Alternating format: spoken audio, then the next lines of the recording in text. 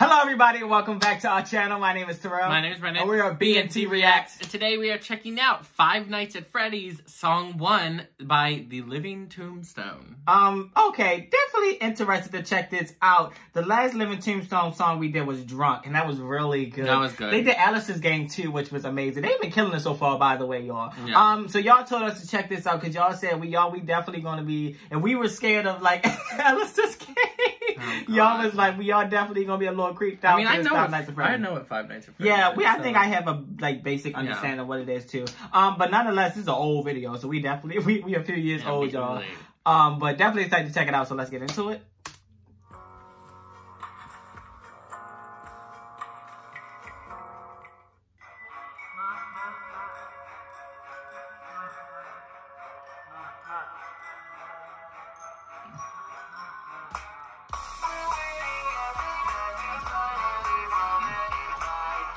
I was not expecting it over like that. Neither was I.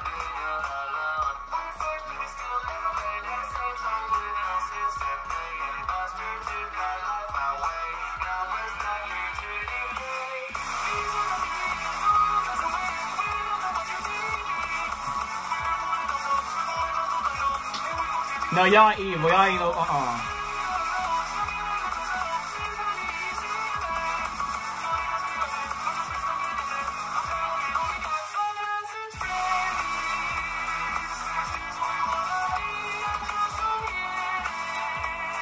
This is weirdly good. Yeah, it is. I like it.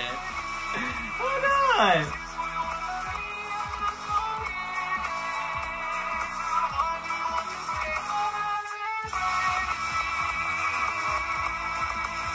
Oh look, the power is going down too. Like the power on the Oh yikes. What happened when it's gonna get to 0? A jump scare maybe.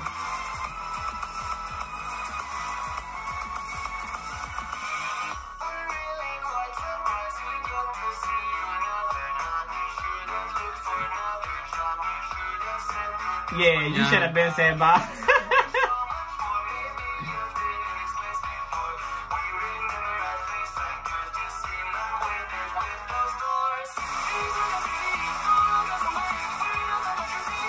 Nope.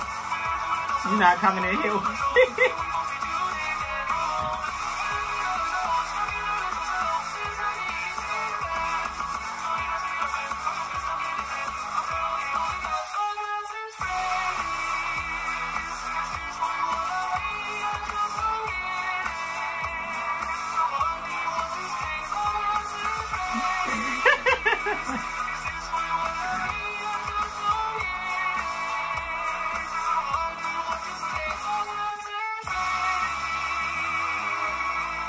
Uh-oh. I know, the percent's at like 9. Oh, God.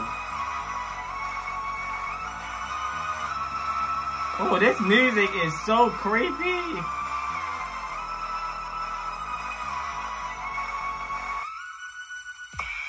Oh.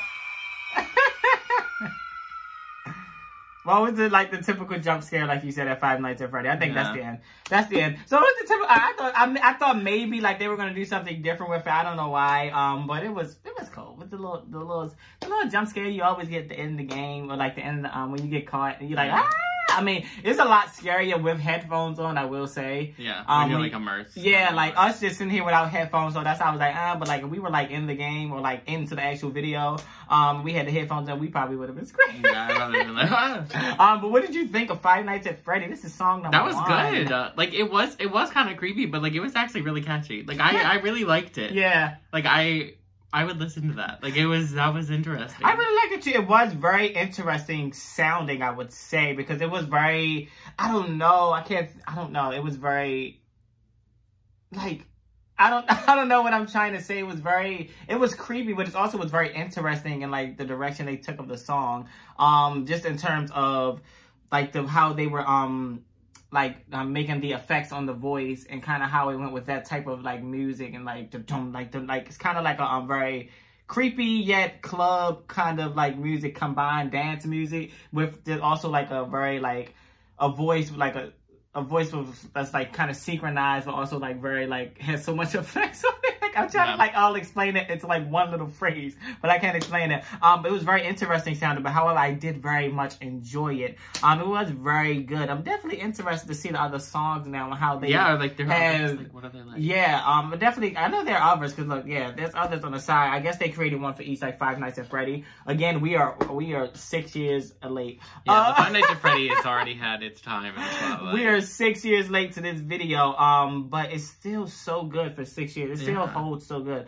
Definitely interested though, like I was saying before, to hear the other ones and really how they have progressed in terms of not only sound, but like storyline and plot wise for Five Nights at Freddy. Because I know, I know Five Nights at Freddy. I don't know very much about it, but I do know throughout like the series they have, it's kind of like a storyline. They all kind of like connects. Each one, somehow they all connect. So I'm interested how they kind of put those connections within the songs as well and the lyrics. And I'm interested in that because, again, this is 6 years old, but we ain't get like the newer versions or like with the newer information we know, like with newer songs. So I'm definitely interested in that.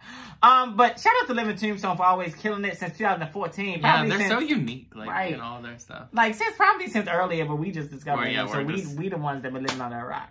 But all right, y'all, that is all for this reaction. If you like it, please make sure you give it a thumbs up. Make sure you also hit that subscribe button and comment down below for more reaction requests. It can be more from the Living Tombstone or anything, and we'll react to it. And make sure to follow us on our social medias, Instagram and Twitter. I remember when Five Nights at Freddy first came out, it was like... Oh my God. It was huge when it first came out. I was like, what is this game? Like I said, like, it had its time in the spotlight. Like, because I remember, sorry, we getting off topic. I remember my little cousin, introduced it to me, and I was like, what is this? And she was like, it's the game on the phone. It was like a scary game. And I played it, and I was terrified. I think it was like, when did it come out? When did it come out? Like around this time, 2013, 2014, yeah. Yeah, I was still my early teen years, so I was actually very terrified of the game. I think it came out actually in 2014, because I was like, it was like, I can't remember, but I was just getting into high school, and I remember like everybody at lunch was like, "It's the scariest game ever," and like I watched somebody play it, and I was like, "Yeah, I used to watch Markiplier play it." Yeah, Markiplier games. We getting off topic, y'all, but that's all for this reaction, and we're out. Bye.